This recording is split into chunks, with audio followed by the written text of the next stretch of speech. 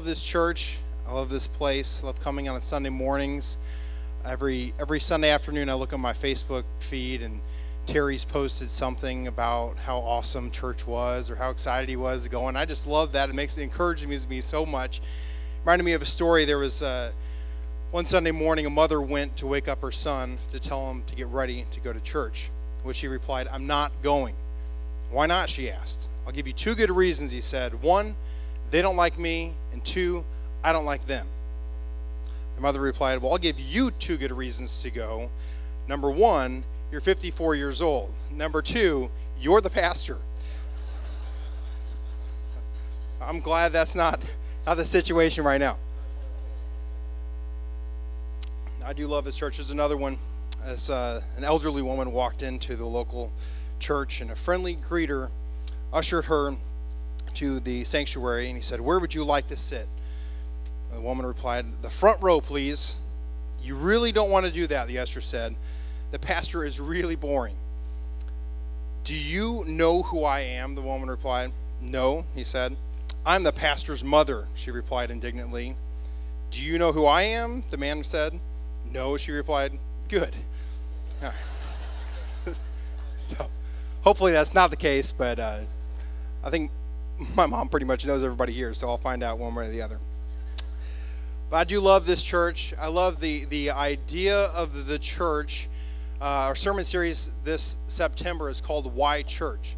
You know, it's an interesting question to ask because sometimes it's one of those presupposed things that we know the answer to. Like, yeah, we go to church. We're Christians. We're supposed to do that on Sundays. But why do we do that? Why do we come to church? What is a church? Is it a building? Is it people? Why there are different kinds of churches, different denominations, all this kind of stuff. But what is the church? And the reality is Jesus had the idea for the church. And there's two terms that we use for the church. One of them is the universal church. And this is the global church. This is everybody that's a Christian, everyone that is a part of the body of Christ, across the globe. So you can say, "I'm a part of the church," and there can be somebody in Indonesia that says, "I'm a part of the church," and we are brothers and sisters in Christ who are part of his global universal church. But there's also what we call the local church. So there's this idea of the universal church and the local church. And Jesus talked about both of these, and Paul, the apostle, and the other apostles really kind of hammered out this purpose for the church. And so the local church is what we are right here. This is our local body of Christ. And, on Miyushiki Road, there's like 4 or 5 other churches on our same street, and they're part of the universal church. So we're not divided just because we're in 2 different buildings. We have a local church that we are part of as well. And there's a couple of verses. The universal church, Jesus said this in Matthew 16:18. "Now I say to you that you are Peter, which means rock, and upon this rock I will build my church, and all the powers of hell will not conquer it." So he's talking about the global universal church in there. But then he also, in Matthew 18:17, he's talking about how to correct people, and he says, take your issues tell it to the church. Take it to the church. He's talking about the local church. He's not saying post it on Facebook and let every Christian across the globe comment on your issue. So that's the local church as well. And the Apostle Paul, he spent most of his ministry ministering to local churches. Matter of fact, when you read the New Testament, you see, okay, this book is called Ephesians, this book is called Galatians, this book is called Colossians and Corinthians. Like, why are they named that way? It's because he was writing a letter to that church, the church that was in Ephesus, the church that was in Corinth. And so he was ministering to local churches, and he would travel around and go to different places. And so Paul had this to say in Romans. He says, "Just as our bodies have many parts and each part has a special function, so it is with Christ's body. We are many parts of one body, and we all belong to each other." And so that is what we are in a local church. We all have different giftings, different things that we're good at, things that we're not good at. And that's why we have hands and feet and different things. And I might be a liver, and someone else might be, something more glamorous than that. But we're all the body of Christ coming together. Bill Hybels, who's an amazing pastor in Chicago, he says that the local church is the hope of the world, and I really believe that. It's not because that's where we right now take action. We right now reach our world, and that's really what we're called to do. Is a lot of times people say, I want to change the world, and I remember in high school one time thinking, I can't really change the world, but I can change my world. I can impact my world, and so that's really what we're called to do. Is the world that we're in, whatever world that looks like. If you're in finance, that's the finance world. That's the people you're encountering. That's if you're a teacher, then you're impacting that world. If you are a stay-at-home mom, you're impacting the moms clubbers and stuff like that, and all of that, you're impacting your world specifically. And that's what's so awesome. That's why the local church is the hope of the world. So the question is, why church at Christ Family Church? Why church at CFC? And in the past, we've used 4 words to define our purpose, what we do, why we do church here at Christ Family Church. And those words, you've probably heard them before if you've been here for any length of time. Is worship, connect, grow, and serve. We've said that these 4 things are what we do. So basically, everything we do focuses on these 4 things. This summer, when we were thinking about these words and just asking ourselves the question: does this really define what we're wanting to do? Does this define our purpose and our calling at Christ Family Church? And these are great words, but they're a little bit somewhat abstract. What does worship mean? What does connect mean? What does grow mean? What does serve mean? And so we thought, we're going to change these 4. The purpose behind them doesn't change, but we're going to present them as action words, because action words are a lot easier for us to grab a hold of. It's a lot easier for us to apply to our lives. So in this series, Why Church, we're doing 4 weeks where we're talking about our 4 action words, our action purposes, and they are this. The first is meet God. The second is find freedom. The third is discover purpose, and finally the 4th one is impact your world. Everything we do at Christ Family Church focuses on those things.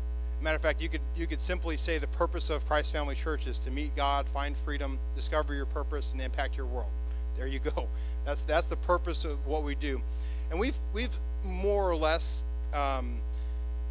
created some programs and some things that function to help serve these purposes, but they're not necessarily lockstep. And so, for instance, Meet God, Sunday mornings is really where we like to focus on that, meeting God. That's the purpose of Sunday morning worship, weekend services.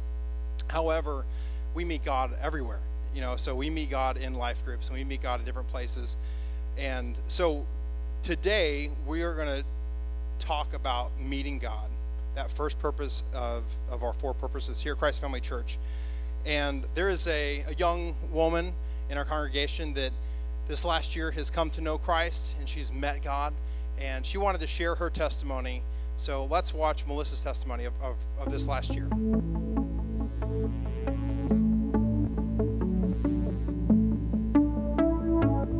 Before my relationship with Christ, my life was very different. I thought that all religions worship the same God, but different ways of expressing their faith stem from their cultural differences. To say the least, I was easily swayed and pretty lost. I had no foundation for that way of thinking. I hadn't felt complete at all in my life and wasn't even sure of who I was or wanted to become. I knew something needed to change. I decided that I needed to find something to believe in that is permanent and constant. I chose to go into church with my mind wide open, ready to see Christianity in a new light, a better light than my preconceived ideas. And I haven't looked back. I have had the greatest time in the last 10 months. I've grown so much spiritually, emotionally, and intellectually, met wonderful people, and have had awesome opportunities, all of which happened because of my relationship with Christ and the deepening of that relationship through fellowship. I feel like I'm whole and can actually live the life I want. In fact, I'm not fearful anymore of what comes my way. I welcome it all, as each and everything that comes into my life is crafted by Christ. All right, amen, amen. I love hearing testimonies of people coming to God. It really kind of is the fuel to the fire for me. So that's an awesome story. So if you see Melissa, be like, hey, it was awesome, you did great. So meeting God is what we're talking about today. And, that's kind of an interesting concept to meet God. And, we've used that term, but encounter God, have an experience with God, all of those flow into that. And so today we're going to talk about where and how we meet God. So, like I said before, where do we meet God? That's the question. We meet God at Christ Family Church. We focus on weekend services. So that's our main thing. So everything that happens on Sunday morning, we've really thought through, and not just me or it's a corporate thing. We've thought through, how does this really apply to creating an environment where people meet God? And that's really my goal. Is I want somebody that comes off the street, that's invited, a neighbor, that can come into this place and have an encounter with God. That's why we structure the service the way we do, and that's really our purpose and our goal. But the meeting God transcends far beyond that. And in fact, we have our 4 purposes. This one really should be in bold: meet God, because without meeting God, everything else is pointless. If we don't have an encounter with God, being a part of a church is pointless. It's all about meeting God and having an encounter with Him. So there's other ways that we do that. We do that in our life groups, Growth Track, Dream Team. We're meeting those. But then there's more, those are kind of programs, but there's more other ways we meet God. Through personal prayer, we meet God. Through corporate prayer, fasting, praise and worship, not just on Sunday mornings, but even just putting on music and praising God and worshiping God. Fellowship of other believers. As we sharpen each other, we can meet God. And so that's kind of where we might meet God. But today, I want to hammer down 3 ways that we meet God. And there's 3 important ways that, God thought through a lot of stuff before He made us. And so we all interact with God differently. We interact with each other differently. And we have a mind, we have a body, we have a spirit, we have emotions, we have all of this that comes together. And God meets us where we're at in all of those things. So there's a verse in the Bible that talks about, this is the road to Emmaus. And that's going to be our main verse today. Jesus does this, after He's died, He's risen from the dead. The disciples don't really know what's going on. There's been word that He's risen, but some of them haven't seen it. And Jesus meets 2 followers going on a 7-mile trip to a town called Emmaus. So he just they're walking and they're talking about all this that's happened. They're talking about Jesus, He died, and people saying He's risen from the dead. I'm not sure what's going on. And, they're confused. And so Jesus hides Himself. I don't exactly know how He did that, but He hides Himself from them so they don't recognize Him, but He starts talking with them. He's walking with them on the road to Emmaus, which is what God does with us, as He walks with us. And He says, they're talking about all these things, and Jesus says, well, what's going on? What's happening? And He says, they say, you must be the only person in Jerusalem who doesn't know what's going on. And they tell Him all about Jesus, about Himself, even though they don't know it. And so then He has this to say. So they're trying to talk to Him about it, and then he educates their mind here. So the first way that we meet God is through the mind. In Luke, this is where this story is told, Luke 24. And I'm going to start up about verse 28. It says, but at this time, that is incorrect. We're going to Luke 24, verse 25. And it says, Jesus is having this conversation. He says, you foolish people, you find it so hard to believe all that the prophets wrote in the scriptures. Wasn't it clearly predicted that the Messiah would have to suffer all these things before entering His glory? Then Jesus took them through the writings of Moses and all the prophets, explaining from all the scriptures the things concerning Himself. So He doesn't appeal to their emotions. He doesn't appeal to anything. He doesn't go, voila, it's me. And he just says, I'm gonna take you through the intellectual process of this. Goes to the Old Testament, goes through all the verses in the Old Testament, all the scripture saying, look, this is what's pointed to the Messiah. So God meets us in our intellect. God meets us with our mind. That is one of the ways that He encounters us. C.S. Lewis many of you may know who he is. He's an author, and then the mid-20th century, awesome author, Christian author. Was not raised a Christian, was an atheist until the age of 31. And he had a few friends that were also authors. One of them was Tolkien, who wrote Lord of the Rings. And he talked through a lot of what about Jesus. So C.S. Lewis would present all these questions to him. And he said, what about this? And what about that? And they would talk through and have an intellectual conversation about God. And C.S. Lewis has this at the end of his book, Surprised by Joy. He says this. He said, I came into Christianity kicking and screaming, which I think is awesome. You must picture me alone in that room in Magdalen, his college in Oxford, night after night, feeling, whenever my mind lifted for even a second from my work, the steady, unrelenting approach of him whom I eagerly desired not to meet. That which I greatly feared had at last come upon me. In the Trinity term of 1929, I gave in and admitted that God was God and knelt and prayed, perhaps that night the most dejected and reluctant convert in all England. It came through his mind. Now, the thing is, we can't segment everything that we have. If we have an experience in our mind, it's also part of our emotions. It's also a physical thing as well.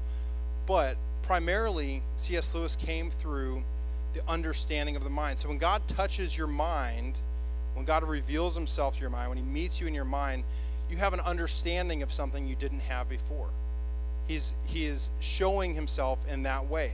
Now the thing is, we don't all encounter God the same way.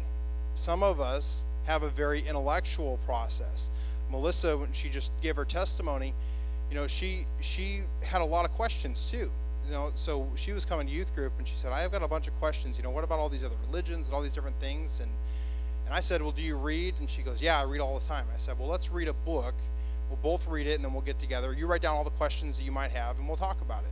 And so we found a book by Ravi Zacharias, Jesus Amongst Other Gods, I think is what it's called. And we both independently read it. And man, she had like a couple pages of notes of questions to ask and had an intellectual approach. But also there was something more than that too. There's also God touching our hearts as well.